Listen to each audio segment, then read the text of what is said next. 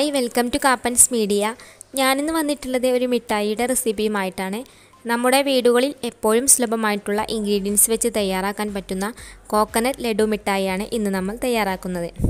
കുട്ടികൾക്ക് തീർച്ചയായിട്ടും ഇഷ്ടമാവുന്ന ഒന്നാണ്. പിന്നെയാണെങ്കിൽ ഉമ്മമാർ കുട്ടികൾക്ക് വിശ്വസിച്ച് തീർച്ചയായിട്ടും കൊടുക്കാൻ പറ്റിയ ഒരു മിഠായിയാണിത്.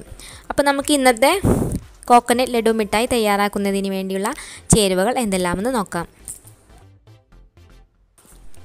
തേങ്ങ ചിരകിയത്, പഞ്ചസാര, അരിപ്പൊടി, ചെറിയ ഉള്ളി, ഇഞ്ചി, ഏലക്ക, ജീരകം, ഉപ്പ്, നെയ്യ്. തേങ്ങ ചിരകിയെടുത്തതാണ്. അപ്പോൾ ഇതിനു വേണ്ടി ഒരു തേങ്ങ മുഴുവനായിട്ടും ചിരകിയെടുക്കേണ്ടതാണ്. സ്റ്റൗ ഓൺ ചെയ്ത് ഒരു പാൻ വെച്ചിട്ടുണ്ട്. നമുക്കിതിലേക്ക് ഒരു കപ്പ് വെള്ളം ഒഴിച്ചു കൊടുക്കാം. ഇനി നമ്മളിതിലേക്ക് ചേർക്കേണ്ടത് ഒരു 1.5 കപ്പ് പഞ്ചസാരയാണ്. അപ്പോൾ അത് ചേർത്തിട്ടുണ്ട്. നമുക്ക് ഇവിടെ വേണ്ടത് ഷുഗർ സിറപ്പാണ്. അപ്പോൾ ആ ഒരു ലായനി രൂപത്തിൽ ആയുന്നവരെ അല്പനേരം നമുക്കൊന്ന് വെയിറ്റ് ചെയ്യാം. അപ്പോൾ നമ്മുടെ ഷുഗർ സിറപ്പ് ഇവിടെ ഏകദേശം റെഡിയായി വരുന്നുണ്ട്. ഇത് അധികം തിക്കാവേണ്ട ആവശ്യമൊന്നുമില്ല. നമുക്ക് അല്പനേരം കൂടെ ഒന്ന് തിളപ്പിച്ചെടുക്കാം. ഇനി ഇതിലേക്ക് ആവശ്യമായിട്ടുള്ള അല്പം ഉപ്പും അതുപോലെ 10 ഏലക്ക പൊടിച്ചെടുത്തതാണ്. ആ പൊടി കൂടെ നമുക്കിതിലേക്ക് ചേർത്ത് കൊടുക്കാം. വലിയ ജീരകം 1 ടേബിൾ സ്പൂൺ, ചെറിയ ഉള്ളി 8 എണ്ണം കട്ട് ചെയ്തെടുത്തത്, അതുപോലെ ഇഞ്ചി വളരെ ചെറിയ പീസസുകളായി കട്ട് ചെയ്തതും കൂടെ നമുക്കിതിലേക്ക് ചേർത്ത് കൊടുക്കാം. പിന്നെ ഇതിലേക്ക് ഒരു 3 ടേബിൾ സ്പൂൺ നാടൻ നെയ്യും കൂടെ ഒഴിച്ചു കൊടുക്കാം. ഇനി ഇവയെല്ലാം കൂടെ നന്നായിട്ടൊന്ന് നമുക്ക് മിക്സ് ചെയ്തെടുക്കാം.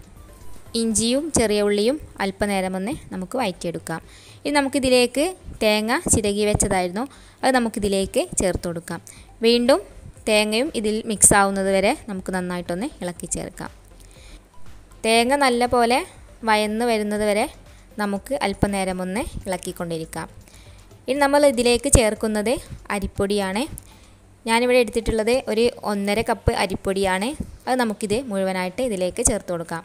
എന്നിട്ട് ഇവയെല്ലാം കൂടെ വീണ്ടും നന്നായിട്ടൊന്ന് മിക്സ് ചെയ്ത് ചേർക്കുക.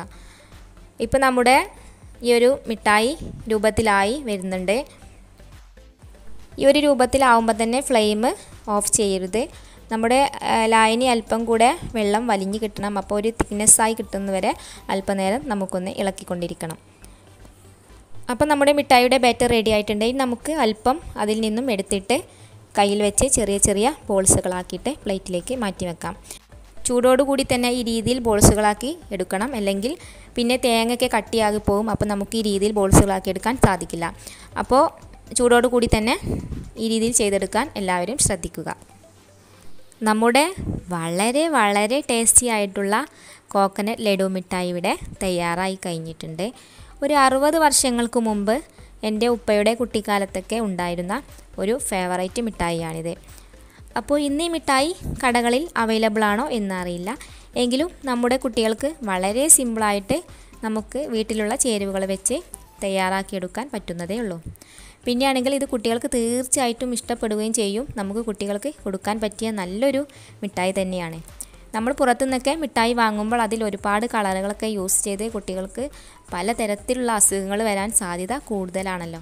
അപ്പോൾ നമുക്ക് തന്നെ മിഠായി കൊടുക്കാൻ തന്നെ നമുക്ക് കൂടുതൽ ഭയമായിരിക്കും. അപ്പോൾ ഇത് ഭയപ്പെടേണ്ട ആവശ്യമൊന്നുമില്ല.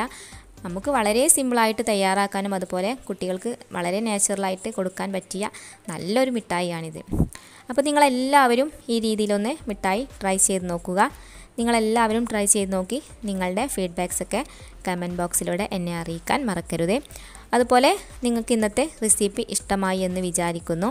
ഇഷ്ടമായിട്ടുണ്ടെങ്കിൽ ലൈക്ക് ചെയ്യുക. അതുപോലെ വീഡിയോ നിങ്ങളുടെ ഫ്രണ്ട്സിനും റിലേറ്റീവ്സിനൊക്കെ ഷെയർ ചെയ്ത് കൊടുക്കുക. കാപ്പൻ മീഡിയ ആദ്യമായിട്ടാണ് കാണുന്നതെങ്കിൽ സബ്സ്ക്രൈബ് ചെയ്യുക. അതുപോലെ ആ തൊട്ടടുത്തുള്ള ആ ബെല്ലൈക്കൻ കൂടെ ഒന്ന് ക്ലിക്ക് ചെയ്യുകയാണെങ്കിൽ ഞാനിടുന്ന പുതിയ വീഡിയോസിൻ്റെ നോട്ടിഫിക്കേഷനൊക്കെ നിങ്ങൾക്ക് ഉടൻ തന്നെ ലഭിക്കുകയും ചെയ്യുന്നതാണ്. അപ്പോൾ നമുക്ക് മറ്റൊരു വ്യത്യസ്തമായ ഒരു വെറൈറ്റി ഡിഷുമായി വീണ്ടും കാണുന്നത് വരെ ഓക്കെ, ബൈ ബൈ.